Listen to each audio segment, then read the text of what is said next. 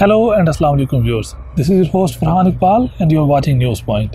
So I am here with our weekly prediction for the forecast for the next draw. So we will take a look at when the next express entry draw is going to be, what kind of draw it is going to be, whether it is going to be a federal skilled worker draw or whether it is going to continue with the usual PNP followed by a CEC only draw, and when the draw is going to be, and most important, what the forecast or what the cutoff is going to be in our opinion. We will take a look at the data and then make our decision on the basis of the data. So before we start today's video, if you still haven't subscribed to our channel, consider subscribing our channel as we share a lot of information on Canadian immigration and life in Canada on a regular basis. So looking at the data, first of all, those who have a PNP, that is those who are more than 601, they are always in. If we look at the trend, the number of people have been reduced in this category as well. There were 482 people previously. This time there were 310 people. From the draw we know that 385 people were invited. So there has been a decrease of the number of people who got PNP in the last 2 weeks. For 501 to 600, the number of people have been increased by 16.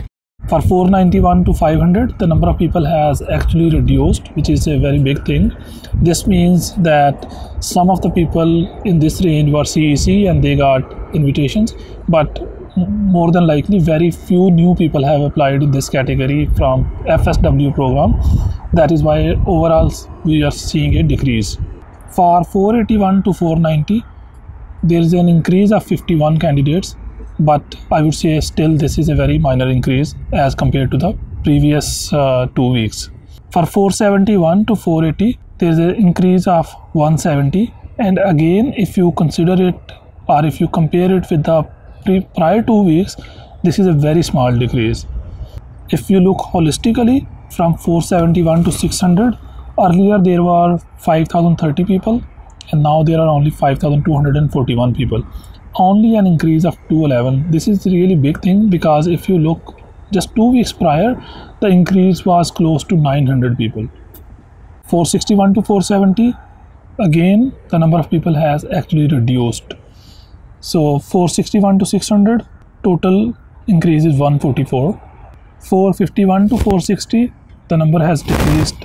441 to 450, there is a decrease of 891 people. So if we look overall, from 441 to 600, there are only 29,000 people. I should not say only, but I am saying only because this is a decrease from the last 2 weeks and this is a decrease from last 2 months. I would say this is a great news not only for CEC people but for federal skilled worker people, that the number of new profiles which are being created has considerably slowed down. We know that prior to March, every 2 weeks, more than 3,500 or more than 3,000 profiles were created who had a score of 470 or higher, because even when there were 4,500 invitations were issued, the CRS score did not go below 470. That means more than 4,000 people applied who had score of 470 or higher, and then maybe 400 or 500 had PNPs. My forecast is same as everybody's else, that the next draw would be on June 10, which is 2 weeks after the previous draw. Now which draw it would be, that is very interesting. If you had asked me this question at the end of March or at the end of April or anywhere in April, I would have said that federal skilled workers draws would resume in June. Why? Because when the lockdown started happening in Canada, at that time in China the lockdowns were opening. People had started coming back to routine life in mid-March. So everybody thought that COVID would last only like 2 months or 2.5 months in Canada and rest of the world as well, and then it would be over the way it was over in China. However, unfortunately that has not happened. The COVID situation has improved a little bit in Canada and US, but overall still the numbers are quite high. A lot of new cases are being discovered every single day.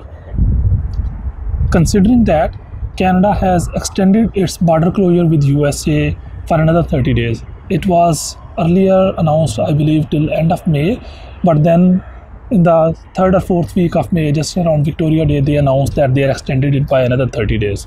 So this means that border closure is still continuing, and there are no signs of end of complete lockdown or coming back to normal life. So my forecast is that the next draw unfortunately would again be a CEC only draw. This could be great news for CEC people who are even under 440 and not so good news for federal skilled worker people. However, I am discussing the future of federal skilled workers draws in my next video. I would encourage you to watch that. But in short, I would say that federal skilled workers people do not need to lose hope yet. Now coming back to the cutoff, since we are saying that the next draw would be a PNP followed by a CEC only draw, what would be the cutoff? So in the last draw you noticed that the cutoff was 440 and the tie-breaking rule was, I believe, somewhere in March, which was very recent. So I would say that most of the 440 people have also got the invitations.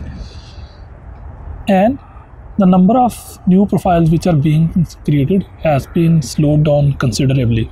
So earlier, a lot of CEC people were applying who even had a score of 470, 460, 480 even in some cases.